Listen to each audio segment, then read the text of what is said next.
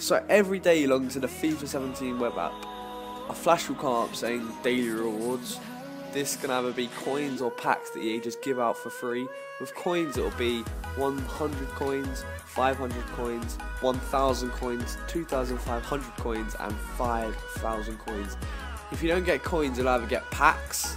These packs can either be bronze packs, silver packs and gold packs. So yeah, definitely make sure you're logging in daily just to relieve free stuff. If you have multiple accounts, like I had 5 accounts last year, I got 5 times the amount of packs or coins that I would have had if I only had 1 account. So the first time you log on to the FIFA 17 web app or the actual game, they'll actually reward you with loyalty packs. Depending if you've played the game, it increases the amount of packs you're actually going to get.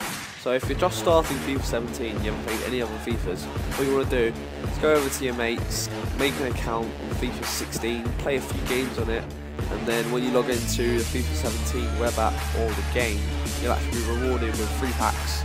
And these are like mixed players packs, whatever. Sometimes you get good players, but you know, any player counts in the start of FIFA because you want to get loads of coins. It's only a game. Why you have to be mad? Now guys, do not be stupid. Don't make the mistakes that so many other people have done. Don't open packs with coins.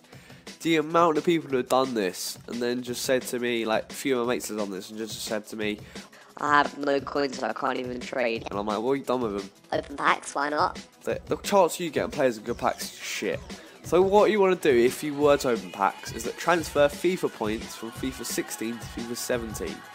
There's tons of videos online to do that, and it's really easy to do that if you want to open pack. One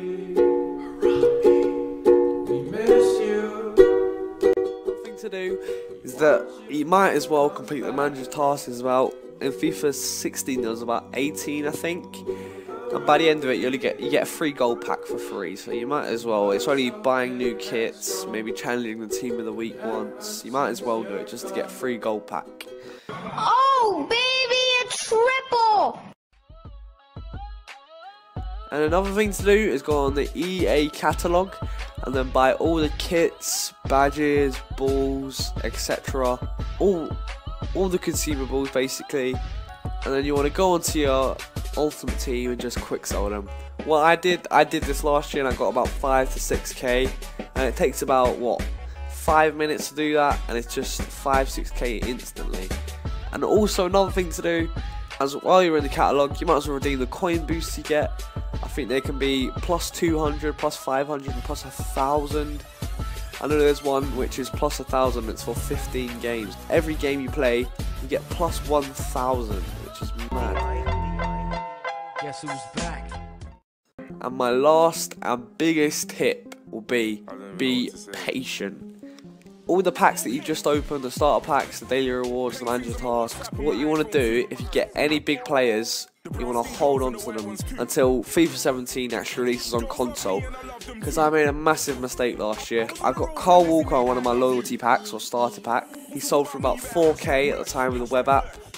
And then when the game come out, he rose to 18k. So I lost an absolute ton, and I could have made an absolute ton of profit there. But if the players are quite bad, it depends on the players really, if they're going to raise in price or maybe even go down in price.